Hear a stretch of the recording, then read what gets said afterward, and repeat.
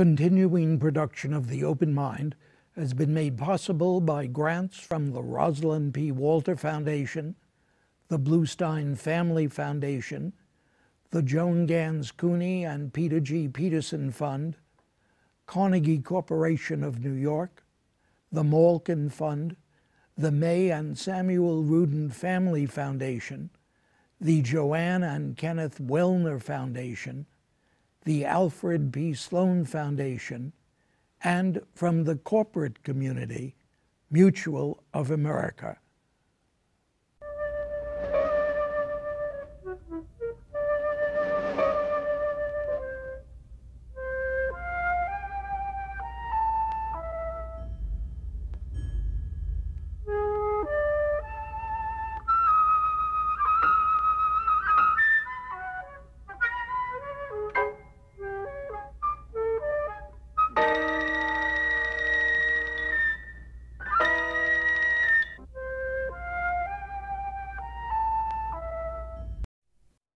I'm Richard Heffner, your host on The Open Mind, and I don't often quote at length publishers' blurbs for books Open Mind guests have just written, but I think that Alfred A. Knopf's is absolutely right on about The Art of Controversy, Political Cartoons and Their Enduring Power by Victor S. Navasky, longtime editor, then publisher of The Nation magazine, and now chairman of the Columbia Journalism Review, identifying his new volume as, quote, a lavishly illustrated, witty, and original look at the awesome power of the political cartoon throughout history to engage, provoke, and amuse, a book that illumines just how transformative and incendiary cartoons can be.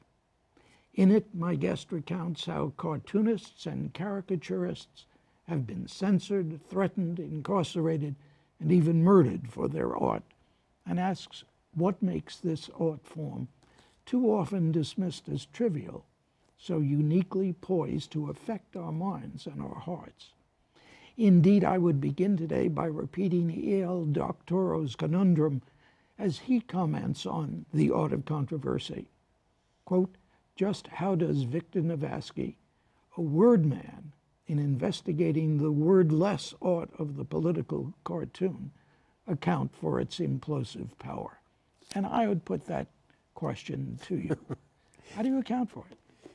You know, in writing about this, towards the end of my, when I got towards the end of the manuscript, I became very self-conscious about answering questions like the one you just posed with words.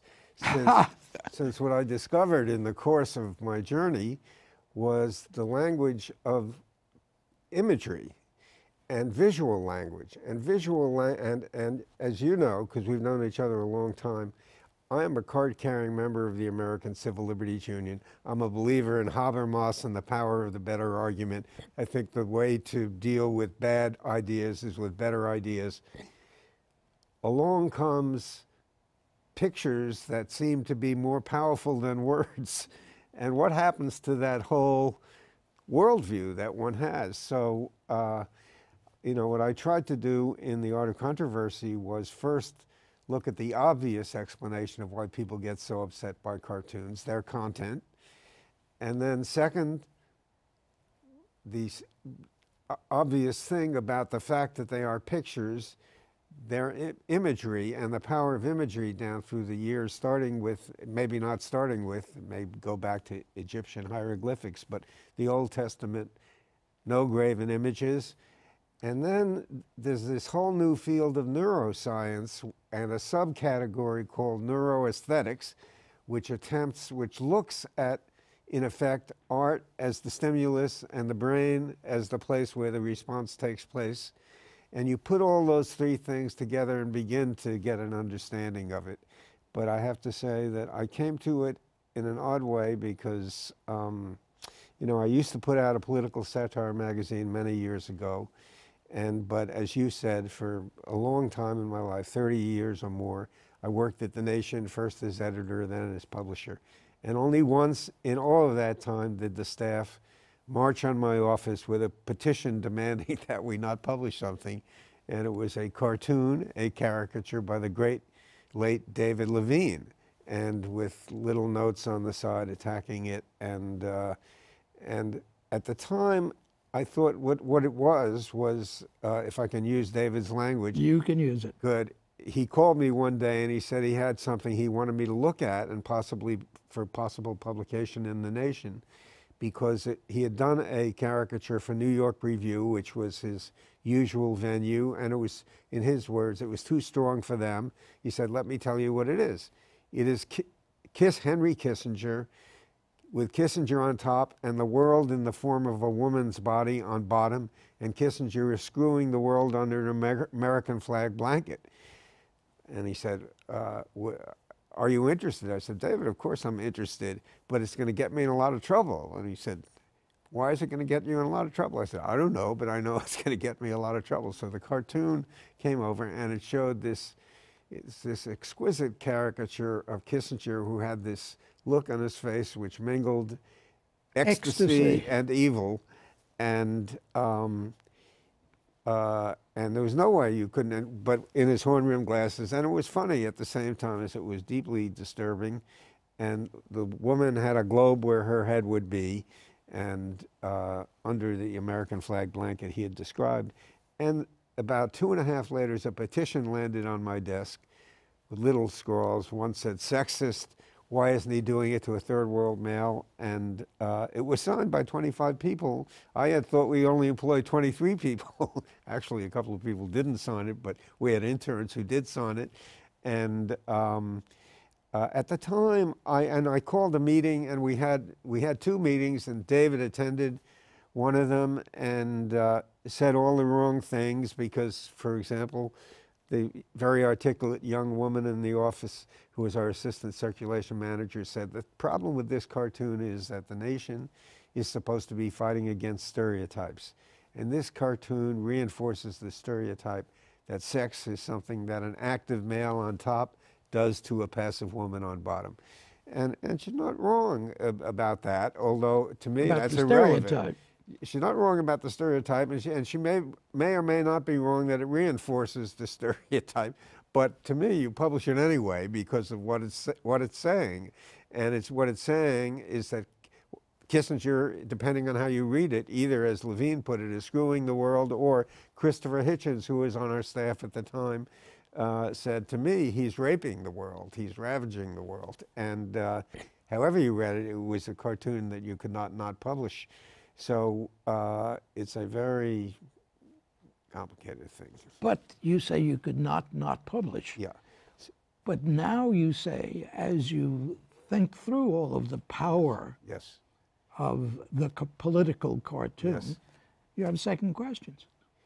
Oh, yeah. Because first of all, what I didn't understand at the time, I thought this was just another case of the left wanting to be PC and Right. not wanting to do anything that was anti-PC. And it was another case of the left wanting to be PC. But that's not what upset people so much, in my view, because, for example, we would have, I mentioned Christopher Hitchens, who would write columns against choice at a time when most of the Nation readers and staff were deeply committed feminists, both men and women, believed in choice. And if they didn't like what Hitchens wrote, they would write a letter to the editor attacking Hitchens' column, And you would publish it. and we'd publish it, or a counter column, in Katha Pollitt's case, attacking Christopher's view of the world on those matters. It didn't occur to me at the time that it was, you cannot answer, it was the fact that it was politically incorrect and visually in visual language, and that it was the fact that it was an image that was politically incorrect rather than just the political correctness that upset people. And I later decided, and I didn't understand that, it was so obvious, but I didn't understand it until the Danish cartoonists did their cartoons of Muhammad, and people all over the world, Muslims all over the world, marched, hundreds of thousands took to the streets, embassies were shut down, companies were boycotted, prices were put on the cartoonists' heads. And so then I got interested in what's going on here, your question, and it turned out they had thrown Daumier into prison for his caricature of Louis Philippe, and you go all the way back, and And so that's when I started looking into it, and here we have the result of that. Well, what's happening now with the lot of the Well, political cartoon? there's a cliche that cartoonists are an endangered species because of what's happening in the newspaper business. And one thinks of the classic cartoonists, one thinks of Herblock and people who illustrated, whose cartoons appeared accompanying editorials on the editorial pages. And it is true there are fewer of them than there were before on the one hand.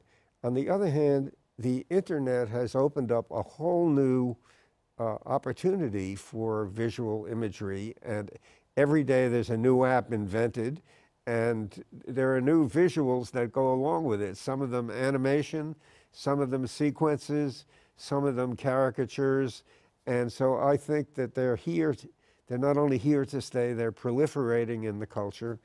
And the same thing that I started to say applied with cartoons, that when I started to say that if you didn't like a column, you could write a letter to the editor. There is no such thing as a cartoon to the editor or a caricature to the editor, unless you happen to be a cartoonist or a caricaturist.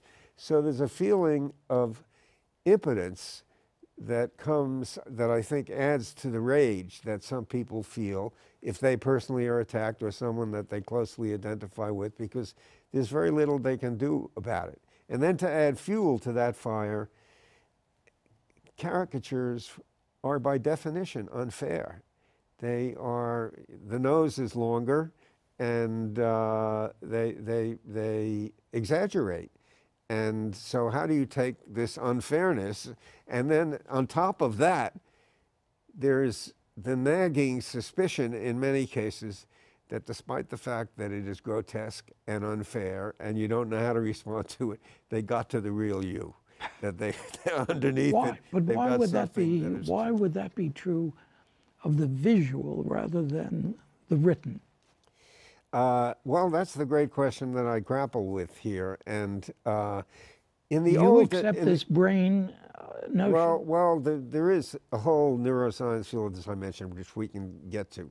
But even before we do that, historically, the most famous line about, in answer to your question, was uttered by Boss Tweed, who was brought down by the cartoonist Thomas Nast with his famous cartoons of Tweed. And Tweed said, I don't care about what they write about me. My constituents can't read, but it's those goddamn pictures. Get rid of those goddamn pictures, because he saw that the masses of people would see them. And in an ironic afternote, he was actually in flight from this country and was spotted in Spain by someone who recognized him from Nast's pictures, and they hauled him back to this country, and he went to prison along with the Tammany ring that was part of the corruption. So, Victor, you started off by saying, or have always been a card-carrying member of the ACLU. Right. And then you brought up the question about the cartoon that your staff rejected, but that you said were printing it. Yes. Now that you've studied the matter more, you said you appreciated more what their concern was. Would you have today not published? Well, interesting question, because there are two parts to the answer. Is number one, 90% of the people who signed that petition are embarrassed today that they signed it. By their position. Because what happened after this appeared, about 5 years later, was the nation's 125th anniversary. Columbia University, where I did not yet teach, decided that they were going to commemorate the anniversary by having an art show of the nation's artists over the years. The nation's artists have included Ben Shahn, William Gropper, a whole series of some of the most distinguished artists in the country, if not the world. And The Nation is America's oldest weekly magazine. It was founded in 1865. And so their curator went through thousands of pictures. He picked out 40 for the exhibit. David Levine's was one of the 40. When the exhibit traveled up to Harvard, they put David Levine's Kissinger on the cover. So there was a sort of vindication in the decision in that very limited sense. So, so number one, no, of course I would publish it again in a minute, but no problem. And so would a lot of the other people who were there. On the other hand, when when the New York Times wrote an editorial saying that condemning the censorship of the Danish Muhammad cartoons, but nevertheless explaining why the Times wasn't republishing them, they said a few things. They said, number one, it has never been Times policy to needlessly offend any segment of our readers, especially when issues of race or stereotype are involved. And number two, besides, you can describe them. And so it doesn't matter if you don't see them. And as I read the besides, I thought, well, this is absolutely wrong, because you can't describe a cartoon. You've got to experience it. You can describe it, but you miss what is essential about it. When I talked to the great British caricaturist Ralph Steadman, he said to me, you know, what I do is I put in images what you can't put into words. He said, you've told me this story about David Levine. That doesn't begin to describe what Levine did with that picture. And that's what we do. It's what you can't put into words. So I just assumed the Times was wrong not to run those. I still believe partly that they were wrong. When the time came to decide, do we publish them in this book, there were 3 or 4 other factors that came up. Number one, I had a publisher that was concerned that who knew, even though it's some years later, that selling this book might not result in a bookstore being bombed, whether in New York City or Paris or whatever it was. Number two, it might result in Amazon deciding not to carry the book on Amazon. Number three, you can see these cartoons anywhere on Google. I can tell you how to do it right now. You put Google Danish cartoons of Muhammad, and many of them will come up. Number four, the cartoons were not very good. And number five, I discovered one cartoon about the whole controversy by the French cartoonist Plantu, who does cartoons for the Le Monde, that was so much better than all the others and said it all. And what it shows is an artist's hand and his crayon, and he's writing, I must not I must not depict Muhammad. I must not depict Muhammad. I must not depict Muhammad. And by the time he's written it 100 times, there is a perfect depiction of someone who looks very much like Muhammad. And that captured all of the paradoxes of this thing. So what I said in The Art of Controversy was I described exactly what I'm telling you now, and then I gave the reader an assignment. The reason you will not find the original cartoons here is A, the publisher doesn't want to publish them, B, they're concerned about Amazon, C, the cartoons are not that good anyway, D, you can find them on the internet, E, Plantu's cartoon is better, and a few more reasons. F, all of the above. Correct answer, F. It was all of the above. So there we are. Is this... But I said to myself, who am I to, even though I felt that about the New York Times at the time, who am I to put other people's lives or real estate at risk for some theoretical principle that I believe in on the one hand, although it is true that in the age of the internet that you can see them, unlike the Times' explanation, you don't have to see them, you can see them, and they're not all that good, and so they're not all that powerful in themselves. And there's a woman named Clausen, who's a professor up in Boston, who wrote a very good book about the Danish cartoons. The Yale University Press published it. They wouldn't publish the cartoons with it, to her dismay. But in the book, she documents, without question, that most of the people who protested never saw the cartoons themselves, and that one of the reasons they were so outraged was that 2 imams were dispatched across the Muslim world, and they showed a set of cartoons, some of which were the original cartoons, one of which, the most powerful of them, showed a Muhammad where his turban was with a bomb on top, right, which was taken to be a statement that all Muslims are terrorists, and that was one of the reasons that people resented them so much. but others were not in the original batch of cartoons. One showing Muhammad's genitals and other things, so that there was this disjunction between the actual fact and the response. Which brings me to the question of whether you've softened, calmed down, become less of a civil libertarian, or what? Yeah. Or is this in the whole category of cop-out? I don't, well, What do you for, think? That's for other people to judge, but I don't think so. I mean, my political belief is that cartoons and visual language is a form of expression, and it shouldn't be censored either.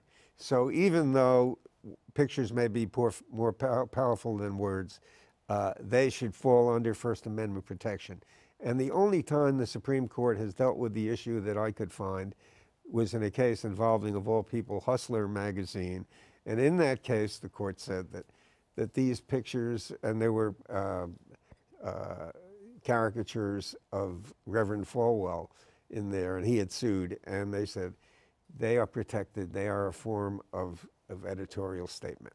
And I agree with that, although I believe that it happens in a very different way, and we don't fully understand yet how it happens. You asked about neuroscience, and there are these experiments in neuroscience, which I report on in the book, which to me suggest something important, but they don't prove anything. And I can give you an example of one of them. There is a neuroesthetician named Ramachandran, and and there was an experiment done that involved herring gull chicks. And these herring gull chicks, they get their sustenance, the young chicks, they peck on their mother's beak, and she feeds them. The mother's beak is long and yellow and has a red dot on the end. The social psychologist, the neuroscientist, introduced into a world of herring gull chicks long yellow sticks, and the longer the stick and the more red dots they put on the end, the more avidly the herring gull chicks pecked on them.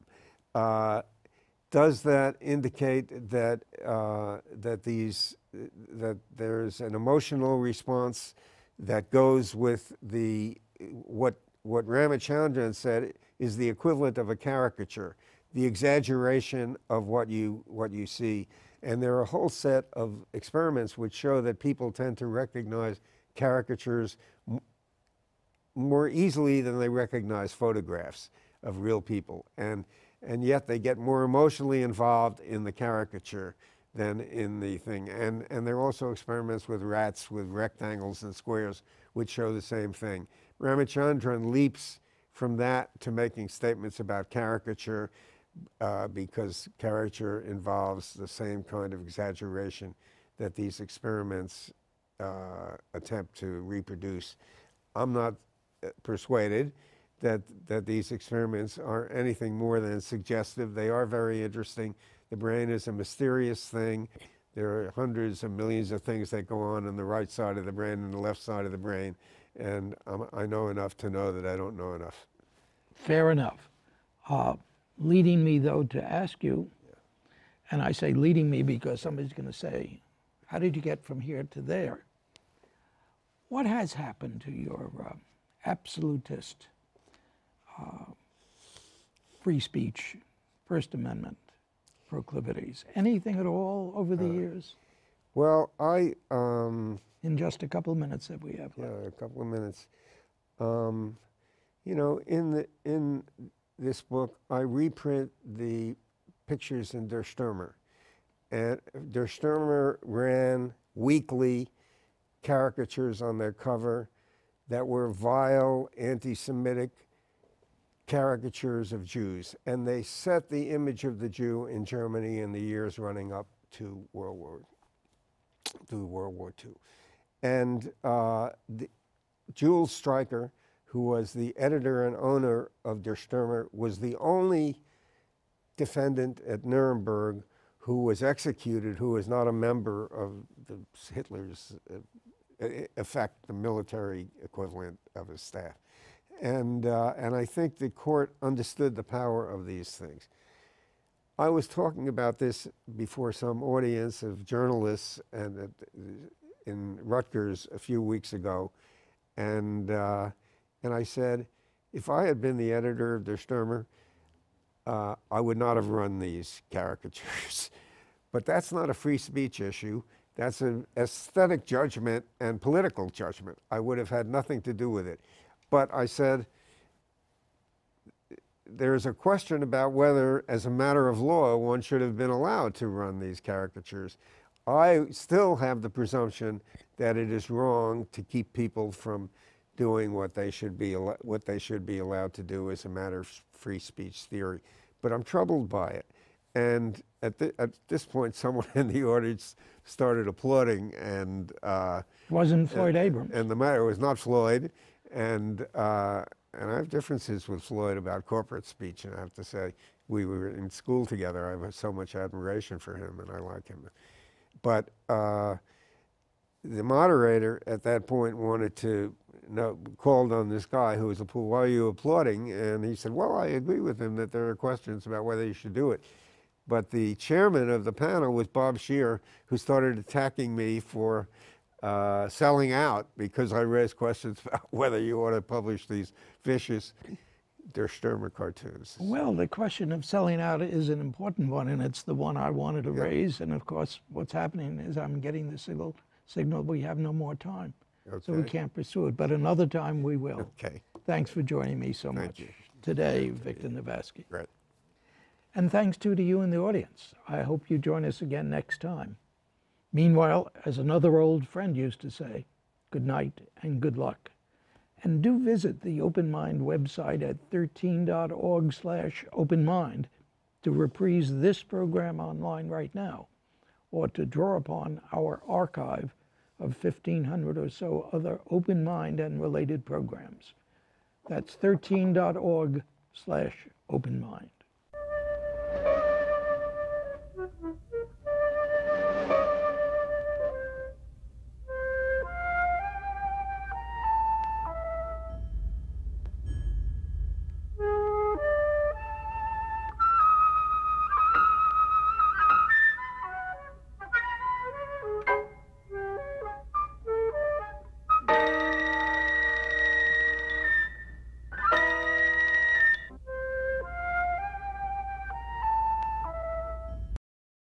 Continuing production of The Open Mind has been made possible by grants from the Rosalind P. Walter Foundation, the Bluestein Family Foundation, the Joan Gans Cuny and Peter G. Peterson Fund, Carnegie Corporation of New York, the Malkin Fund, the May and Samuel Rudin Family Foundation, the Joanne and Kenneth Wellner Foundation, the Alfred P. Sloan Foundation, and from the corporate community, Mutual of America.